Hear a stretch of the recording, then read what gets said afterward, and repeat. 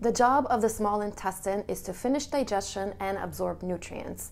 And fiber should travel through the small intestine all the way to the large intestine untouched, because we don't even have the enzymes to break down fiber. And in the large intestine, fiber is going to feed our beneficial bacteria, and then they're going to produce compounds that are beneficial for our health. The job of the small intestine is not to host billions of bacteria.